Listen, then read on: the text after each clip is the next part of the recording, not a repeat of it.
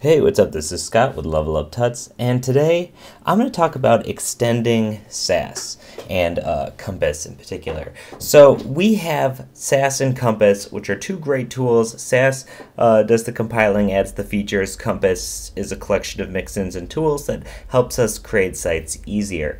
Well, Compass isn't really the only external library out there that can help us with Sass. There's actually a lot of them, and there's more all the time.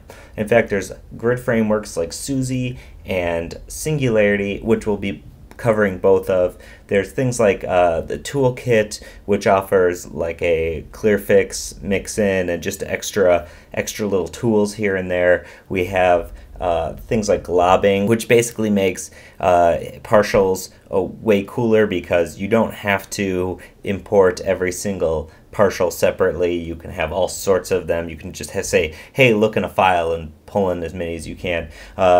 There's a lot of stuff, and it's great. It will completely change how you use Sass and your workflow, and I'm super excited. So today, what we're going to do is get started with Sass and extending Sass, and to do so we're actually going to create our own config.rb file, and you could have a config.rb file generated for you in the methods that we outlined in previous videos way back a couple of years, last year or so, but I think it's important to understand what goes in a config.rb file and how it can help us.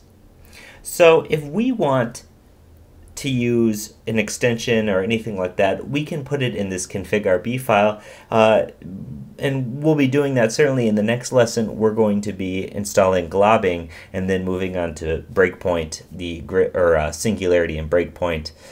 Singularity being the grid framework and breakpoint being awesome media query mix-ins for Sass.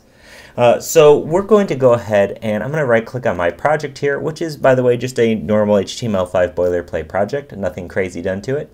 I'm going to create a new file, and I'm just going to save it as config.rb. Nothing special. This is a Ruby file, and you don't have to know Ruby to write this file. So we want to say, let's just go down a few lines because I'm going to put my require statements above this later.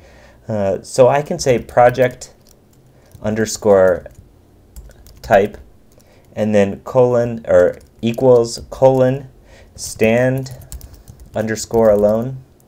And now we're going to have basically the values that we configured within CodeKit or things like that before, and just tell it where our paths are. So our HTTP path isn't anything special, so we just have equals and then in quotes a /.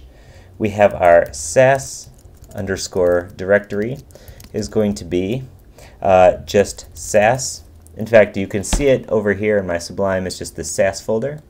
And we also have our CSS directory, and now this is where our CSS is going to compile into, and this is just CSS. We already have this directory created. Now we have our images underscore dir. So we have our images are just in an img folder, and our fonts are underscore are in a fonts folder, although that doesn't quite exist, so let me make one.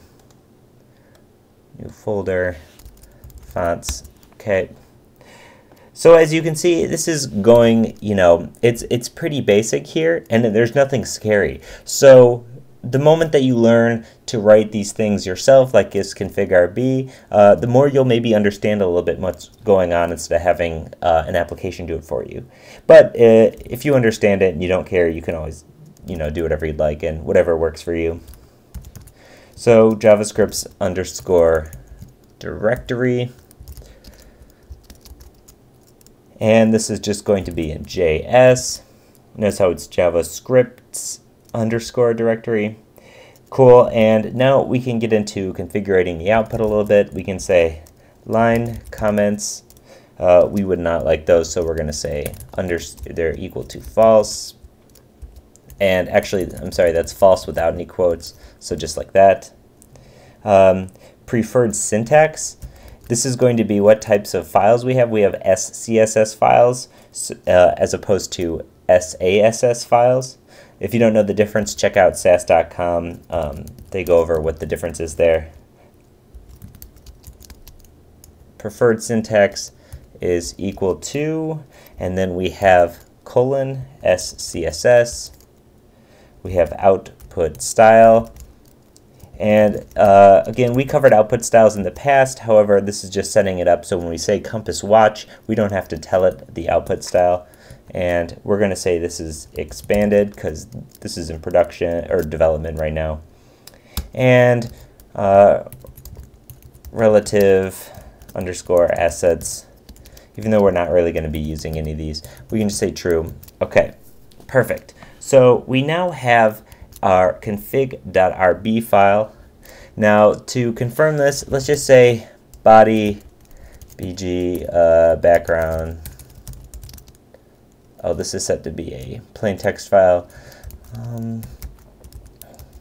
We have no code coloring here, but that's all right. I will install the Sass Sublime Text code coloring plugin in the break between these videos. So we saved this file here. Now let's start our Compass Watch. And now I'm going to change it to my sites directory. So I'm going to say cd sites, okay, and then I have this site located in Level Up Sass, like that. We have our site here, and now we can say Compass, and then we can say watch. Now it looks like it's watching our file. It compiled it to CSS in the folder CSS. Come in here. We have two files here. I'm going to delete this main one. But here we have our style.css compiled for us. As you can see, our config.rb file is working as we wanted it to. So in the next video, we're going to show you how you can require new modules, and then we can install them, and it's going to be perfect. So as always, this is Scott with Level Up Tuts. If you have any questions or comments, please hit us up at Twitter or Facebook, Level Up Tuts forum, anywhere. Ask us some questions. We're going to be getting into some really cool new Sass stuff in the next few videos. So thanks for watching. Bye.